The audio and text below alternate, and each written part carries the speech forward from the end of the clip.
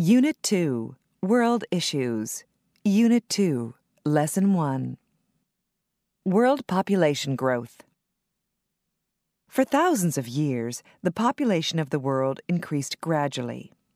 Then, in the mid-19th century, the world's population started to increase rapidly. In the 100 years between 1830 and 1930, the population of the world grew from 1 billion to 2 billion people. By 1960, just 30 years later, the world's population had hit 3 billion. 15 years later, the population reached 4 billion. Then, just 11 years later, there were 5 billion people on Earth. In 1999, we passed the 6 billion mark. Today, the world's population grows by 76 million people every year. That is about 240,000 people every day. By the year 2050, researchers predict that the population of the world will be 9.1 billion. Does the Earth have the natural resources to support this many people? Unfortunately, the answer to this question depends on information we don't have. For example, we don't know how people will choose to live in the future. We don't know what their standard of living will be.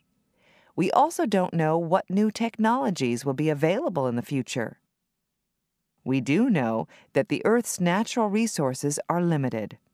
Fresh water, for example, is crucial for health and food production. However, more than 97% of the water on Earth is salt water, which is poisonous to both people and crops.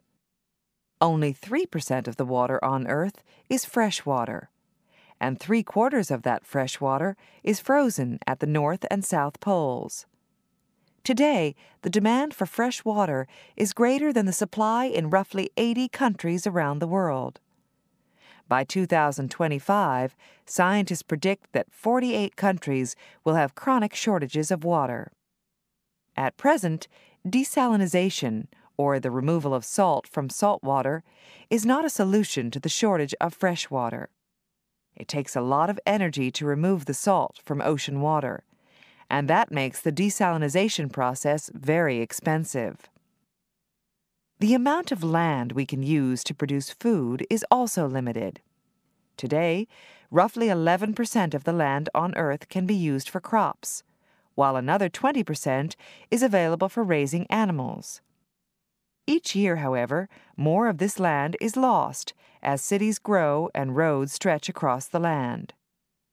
In addition, overcultivation has already damaged an amount of farmland equal to the size of the United States and Canada combined. It is possible to increase the amount of farmland, but only a little. Some farmland can be more productive if people start using different farming methods, but this will not increase worldwide production very much. Clean air is another important natural resource. However, it too is threatened by the growing population. The average person today puts about 1.1 metric tons of carbon into the atmosphere each year. Most of it comes from burning fossil fuels: gasoline, coal, oil, wood, and natural gas. Scientists say that the amount of carbon dioxide in the air is already 18% higher than it was in 1960. What effect would 3 billion more people have on the air we breathe?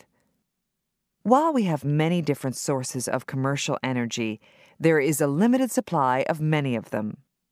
Today, most of the world's commercial energy comes from 3 non-renewable energy resources: petroleum, natural gas, and coal. 3/4 of this commercial energy is used by developed countries. As the standard of living goes up in other countries, so will the demand for energy.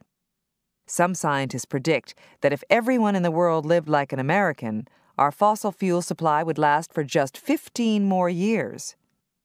Clearly, the number of people that the Earth can support in the future will depend on many things. The Earth may be able to support 9 billion people, but what will their standard of living be? And what effect will all these people have on the environment?